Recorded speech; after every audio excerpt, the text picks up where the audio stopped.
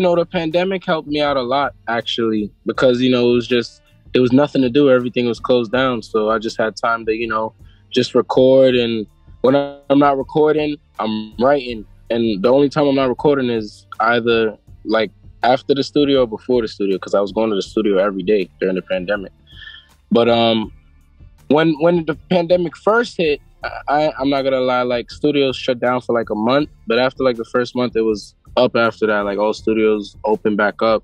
So I was in there every day for like at least 6 months, 7 months. And then, after that, I would calm down a little bit, maybe go twice a week, 3 times a week. But then I just get back into my groove after that. But the pandemic helped me out a lot. It did. I have to say that. I was able to record the whole entire EP throughout the pandemic. The only thing new I was doing was kind of like, like I said, recording every day, but going to LA, actually. Like, the pandemic, LA and New York was closed, but like just that LA vibe it's a different vibe, bro. Like, I get to see how different people live outside of New York City, you know what I'm saying? And like the sunlight, of course, the beautiful sunlight. And it's just, like I said, a different vibe. Like I record different there, you know what I'm saying? I sleep different, obviously, time difference. I eat different. The food there is healthier. LA is it's different. I don't know. It's just different. I like LA. Love LA.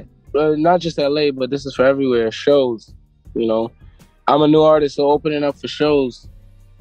And then eventually my own shows. But that's still one thing that it's like during pandemic that like I couldn't get. You know what I'm saying? That would have been major shows. Definitely shows.